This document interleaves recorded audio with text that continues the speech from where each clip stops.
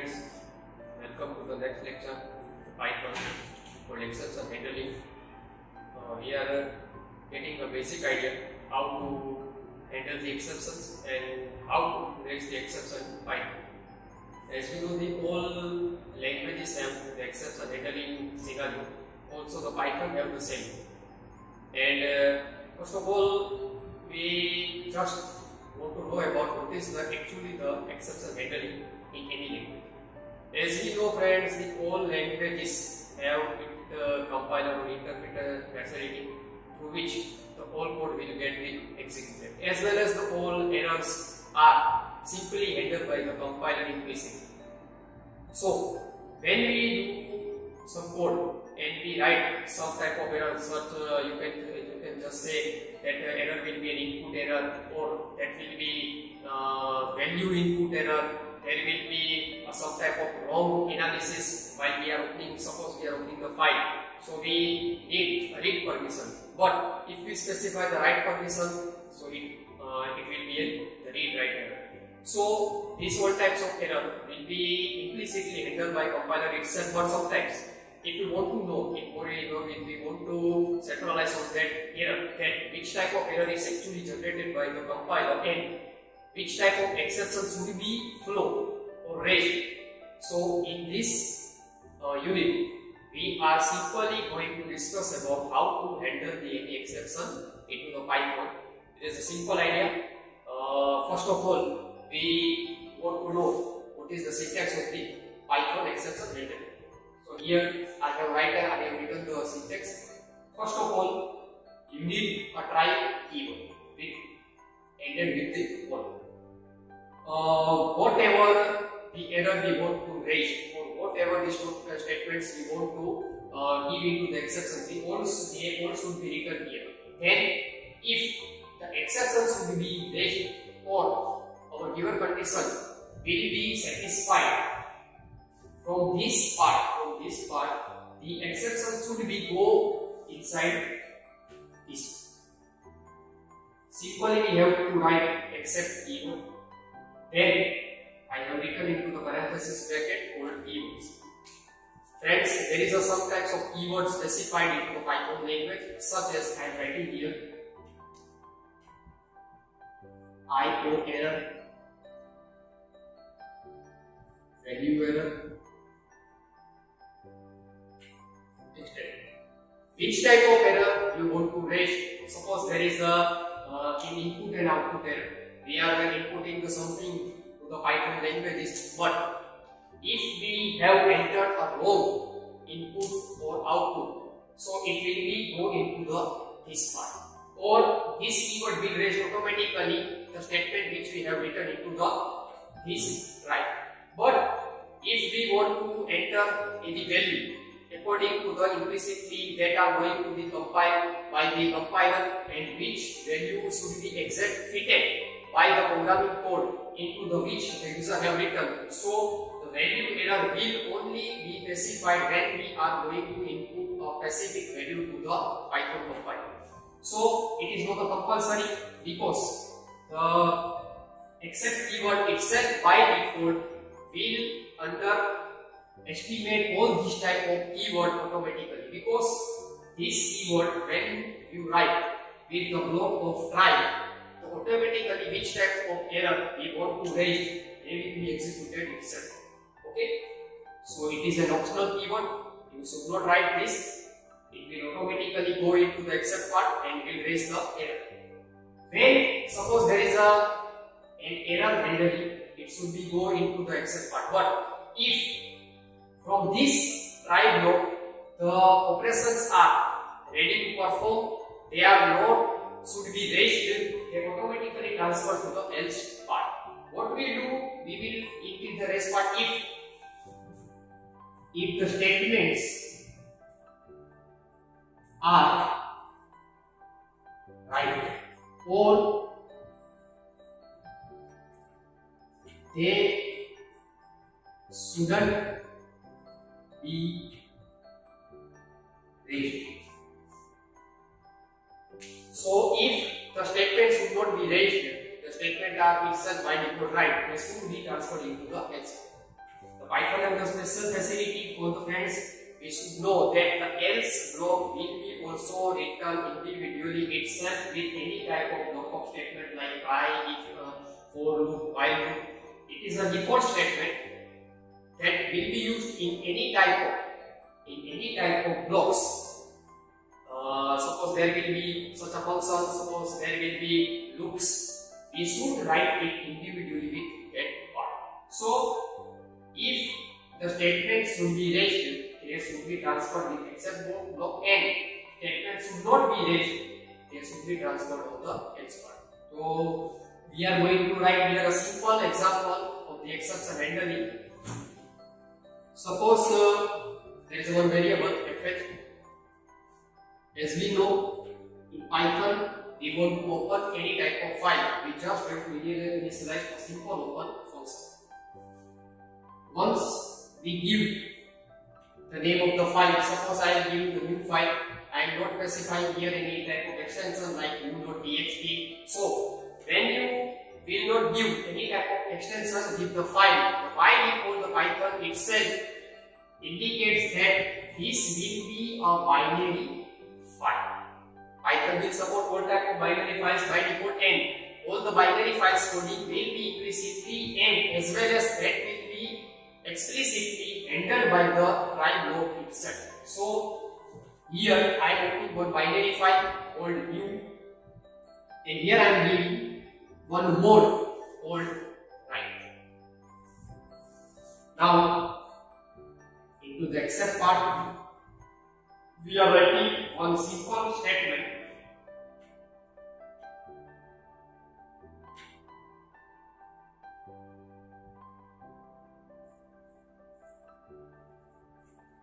Ring error.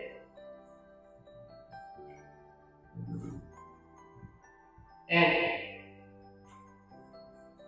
into the else part, I am writing here print success. Okay.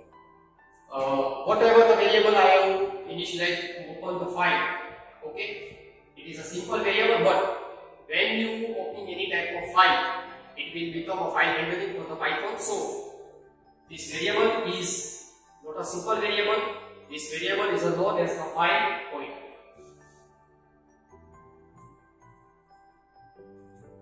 In the Python, friends, we does not need to close this type of file pointers once we have initialized here. But if you do not close or if you do not remove the file pointer from the memory, the unnecessary wastage of the buffers in the memory will be contained. It will not create any type of damage to the file routine. It will not create any type of logical error to the file, but it will only create the memory wastage problem. So you should close any type of file pointer once you have initialized open the file with any type of blocks. So here, after writing the else part, in which the functions or the statements will not be raised, then at that time it will be going to the here. So at last, after this else part, I am closing the file pointer. What you have to do, you just have to initialize the pointer name, dot operator, and close function. Then automatically the file pointer will be closed. So let's understand this simple example. What I have done, I have written the try block, and into the try block I have opened the file with the write. What I have done into the except part, I have print just message of error. Then into the else part, I am writing one simple message success. So when this file will be open, then the file will be open. But look at here, friend, what I have given. I have given the mode called write. Okay. What we have to see here, that when we going to open any type of file, the mode should be by default available for the file is a read, and I am giving here a mode called write. Okay. So this type of error is a file input and output error.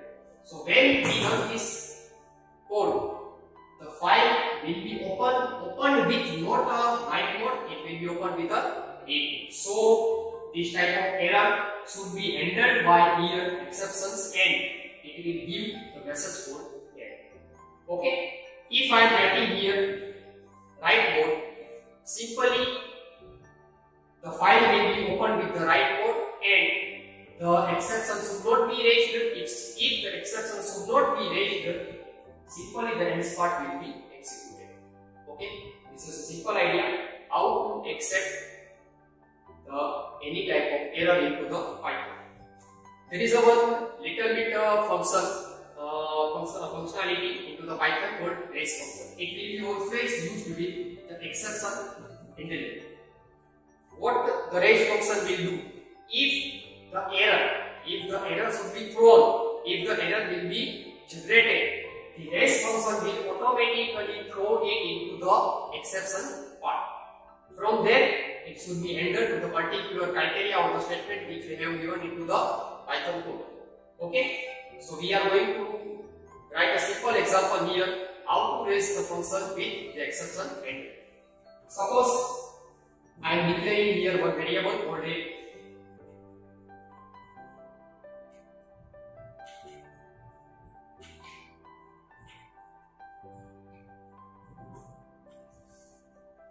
okay friends, what is going to be done here? We have to get input from the variable called a. But remember that here we have given the typecasting. Integer keyword with input function will only allow user to get input from the user only type of an integer value. It not will allow the double value or a character type of value. Okay. Into the second variable, I am doing the same thing. Integer type of input, enter. Okay. This both variable, when they should be get inputted by the user at the runtime, we have to perform one simple calculation. I am writing here c equal to a divisible by a. Okay. Into the c variable, I am just storing the output of a divided by b. Now I am writing a simple condition here: if b is 0, if b is 0, as we know friend, the is a keyword that will indicate the value of the variable that should be get inputted from the user should be accordingly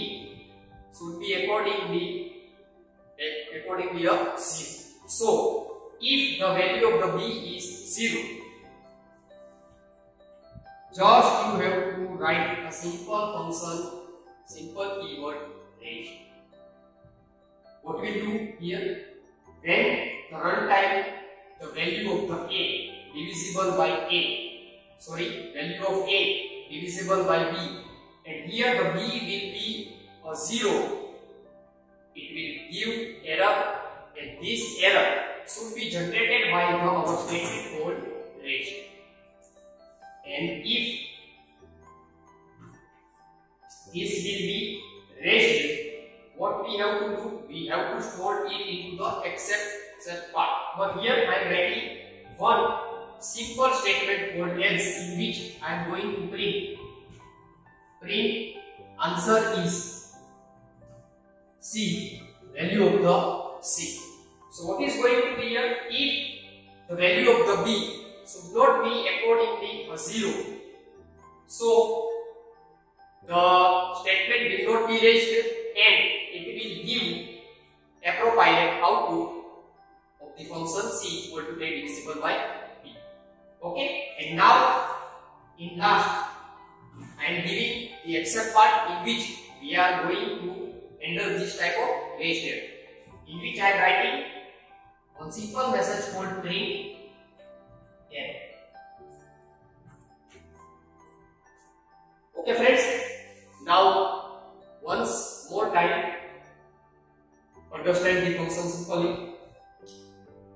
When we run this program, okay, suppose I am running this program, here I will be asked to enter the value of the a. Suppose I am entering the value of the a 10, then I am also will be asked to enter the value of the b same message I have given, enter, enter. It is not important, this is just a simple message. So I am writing a simple enter keyword on the both this part. Okay. Suppose here I am entering value of b 2. Okay. Now this statement will get executed. Here c equal to 10 divided by 2. Okay. Simply 10 divided by 2 answered 5. So what will be happen here? This condition will not be checked because this condition will be only checked where the value of the b should be returned a 0. I am written here the value of the b not 0, value of the b will be a 2. So this part will not be executed. The else part will be going to be executed where the functions should not be raised, and simply it will give the answer of the c is a 5. Suppose I am entering here the value of the b is a 0. So what will happen? This part will be get executed and it will raise our function and it will be go into the direct this part and give the message to it. Okay. So sometime you will be also used with this raised function to give an exception handling. It is very simple to use. You just have to raise it into the any type of if statement, or you can say just type of loops. But into the loops, the range will not be work perfectly because the conditions will be incrementals. Okay. So like the conditions like if case range will work perfectly based on the exceptions what we have given into the particular statement. Okay friends, thank you. If you have any query, I into my WhatsApp number given to this link.